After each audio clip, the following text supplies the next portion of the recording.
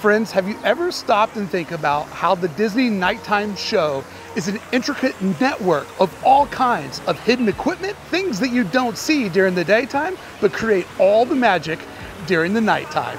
Today we'll break down how hidden projectors, lasers, snow machines, and a magical tree turns Disneyland into a place of storytelling each and every night, and what secrets lie in the control rooms above Mr. Lincoln's Theater. By the end of today's video, you'll see the Disney nighttime shows in a whole new light. Ricky here, join me as today we uncover all the hidden equipment and control panels that transform Disneyland each and every night into the kiss goodbye that Walt Disney always wanted to send all of his guests home with. So if you've ever wondered how the fireworks at Disneyland work, today you'll find out. It's episode 2 of Disneyland's Hidden Control Panels, this time Nighttime Fireworks Edition.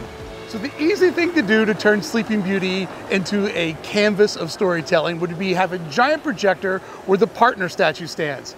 But that's not how Disneyland is designed. So Disney had to hide projectors all around the castle, but not in the places that would get in the way of the guests. Hidden projectors located all around the castle are responsible for these stunning visuals. These projectors are strategically placed and meticulously calibrated to ensure the images align perfectly with the castle's architecture, creating a seamless visual experience. The castle projections are delivered from 2 towers. These projectors are covered by small doors that automatically open at showtime. Notice how the towers have vents disguised as medieval grates, allowing the equipment to breathe while staying on theme. Each tower also has a small medieval door for access to the projection equipment. When the tower on the west side was installed, Disneyland also laid a stone pad for random character meet and greets near the castle. 2 additional large projectors are located along the riverbanks of Sleeping Beauty's moat. These main projectors handle most of the image mapping on the lower level of the castle, and then the 2 towers project everything above the castle's walls.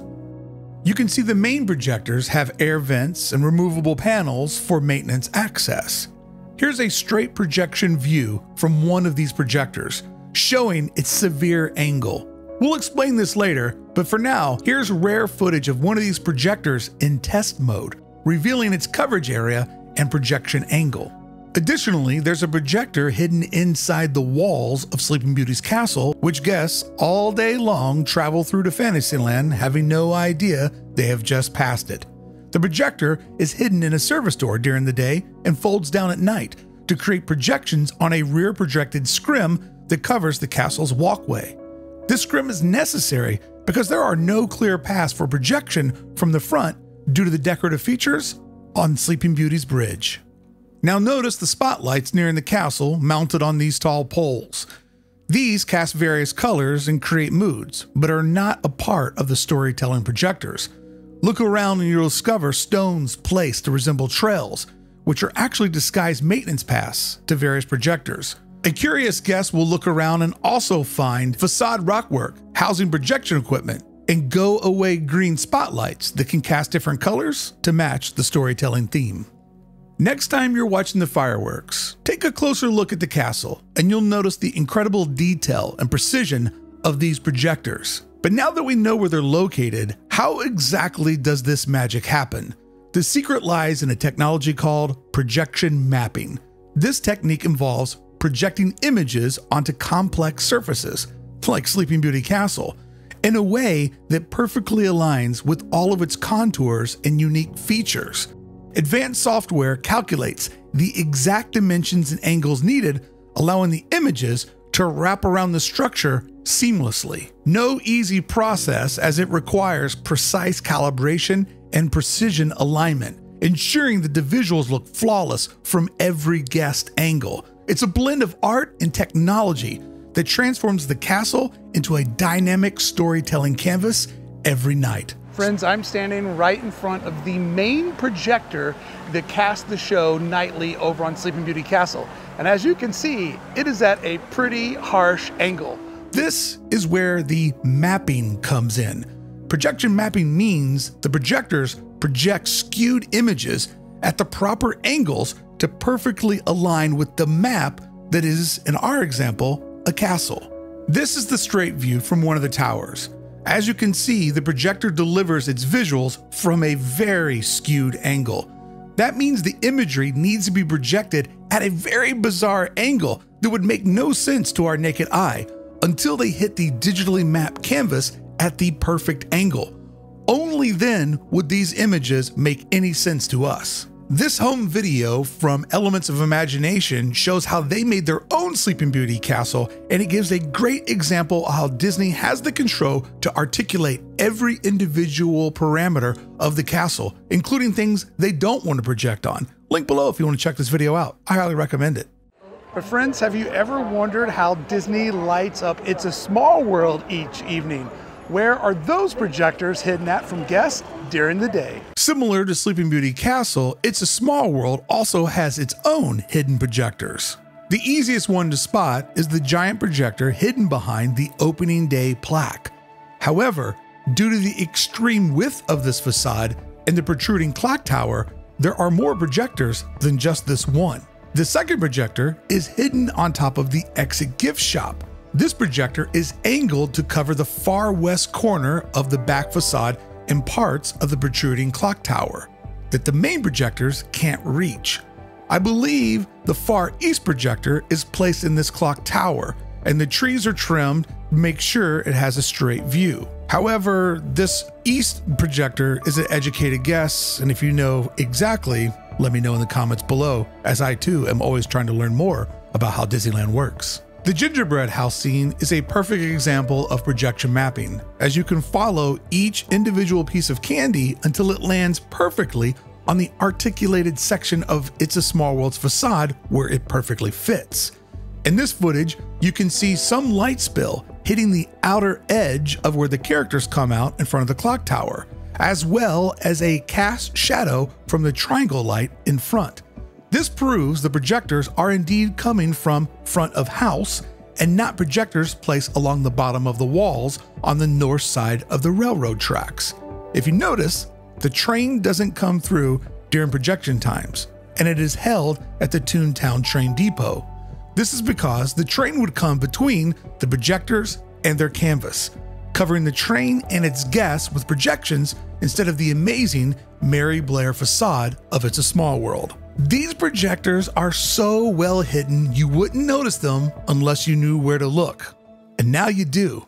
One of the things that makes a great show is that it keeps revealing more and more hidden tricks. So as the longer the show goes on, the more that you feel that is happening, and at some point you start to realize it feels like anything is possible. One of those added layers of texture that Disney adds to their nighttime shows are all of the lasers that are hidden on the back side of Sleeping Beauty Castle. Powerful lasers are positioned pretty far behind the castle on top of the attractions themselves, creating mesmerizing light patterns from a distance.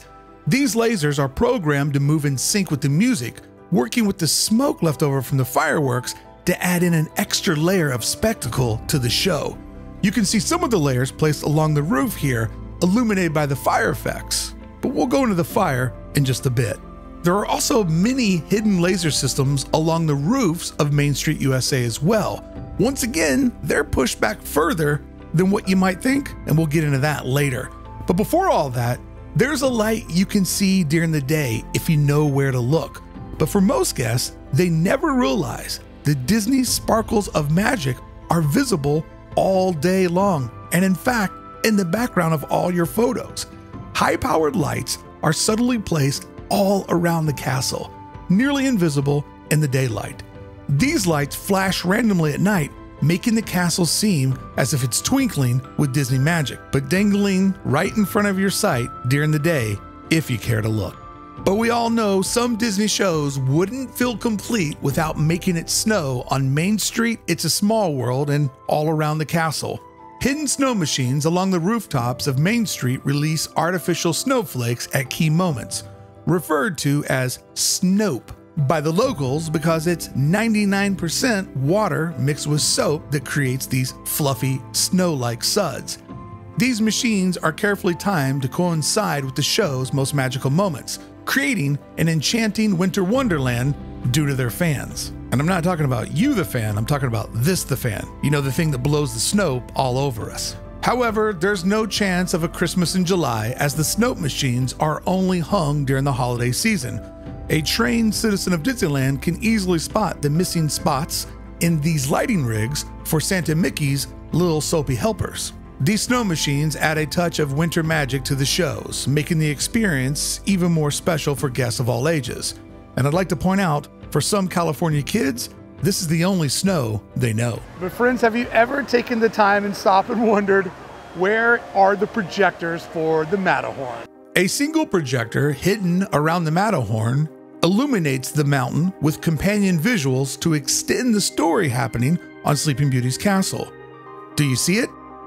Used in a limited capacity, the Matterhorn projections are another trick to make the nighttime shows feel like they are constantly growing, scene by scene, creating a cohesive and immersive experience.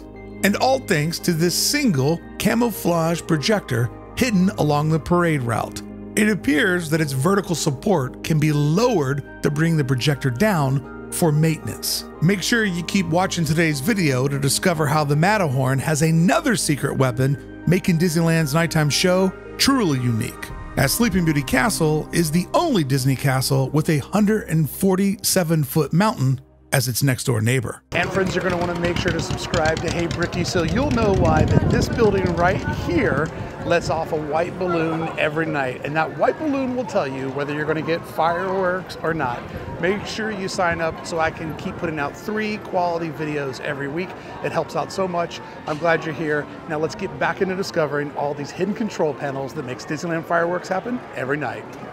But friends, how does Main Street USA come to life nightly where all 4 blocks are covered in projections, creating animations that completely surround you? Well, it's a window into the magic. Using the same projection mapping as the castle and It's a Small World, every building on Main Street has been digitally composited.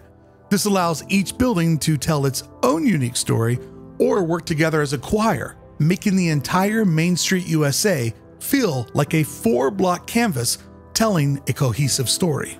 You can see how Disney has created an alignment grid that breaks down the fancy Main Street facades into their base geometric shapes. This allows the projectors to be precisionally aligned to make sure each projector's part of the story is perfectly overlapped with the projector next to it. This eliminates any blurring or double images. These window projectors remain hidden during the day, sitting behind windows, ready to become a subtle yet powerful part of the overall nighttime experience, adding so many extra layers of magic to the nighttime show. Friends, have you ever noticed that when you walk through Main Street USA, you don't see any visible speakers or any visible show lights? Although in some parts of the park, you can clearly see the speakers, but you won't see one on Main Street USA, hidden behind shutters, signs, and mostly placed on top of the roof far behind the facades.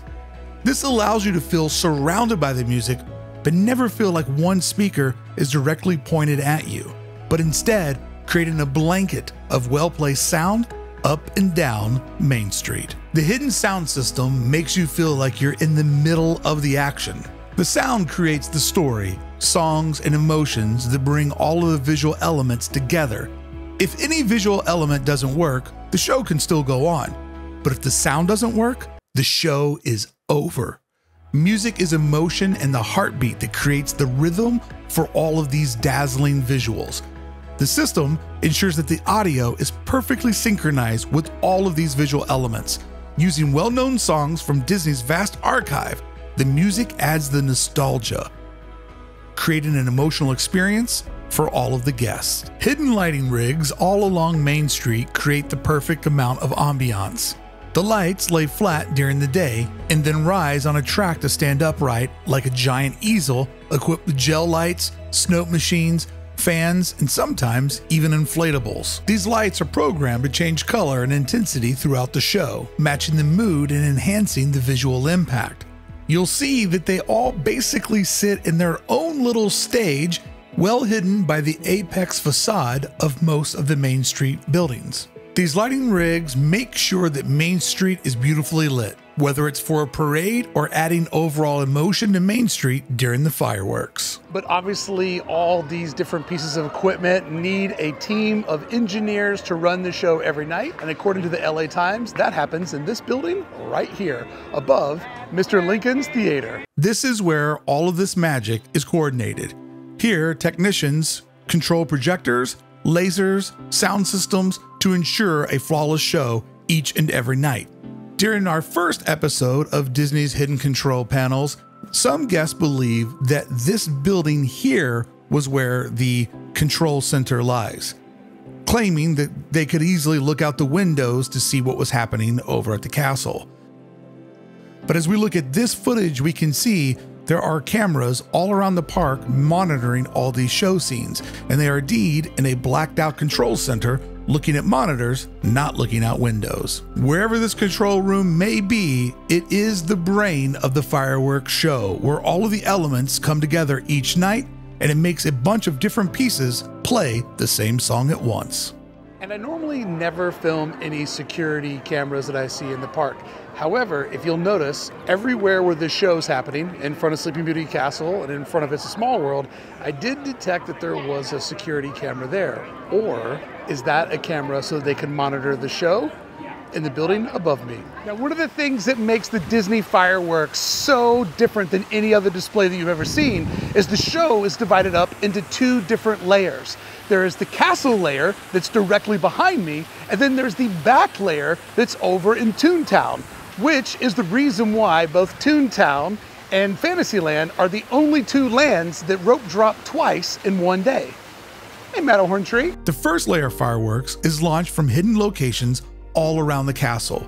These fireworks intentionally feel very close to us, illuminating our faces. We can also feel the heat from the flames produced by the flamethrowers installed on the Fantasyland rooftops on either side of Sleeping Beauty Castle, where pyrotechnic technicians use a isopower system that shoots 50-foot flames into the air during nighttime shows. Fed directly by gas lines, these flames work in unison with the nearby lasers and fireworks in this same area. That creates the front layer of the fireworks show. These castle fireworks are the centerpiece of the show because they feel so close. They make the second layer feel even further away, making guests feel like they are truly surrounded by the nighttime show. And there's a little secret that Disney does to make their fireworks feel different than any other fireworks show that you'll see. And it has to do with where they set them off, because it's not one spot, it's two. And that second layer is crucial in how Disney's fireworks feel different than any other display that you've ever seen. It's kind of part of the magic. Disney really knows the art of layering. The second layer of fireworks is launched from Toontown, adding in that extra depth to the display. These fireworks create the multi-dimensional experience with layers of color and light that fill the nighttime sky above us. These are the huge fireworks that create the boom that we all feel in our chest.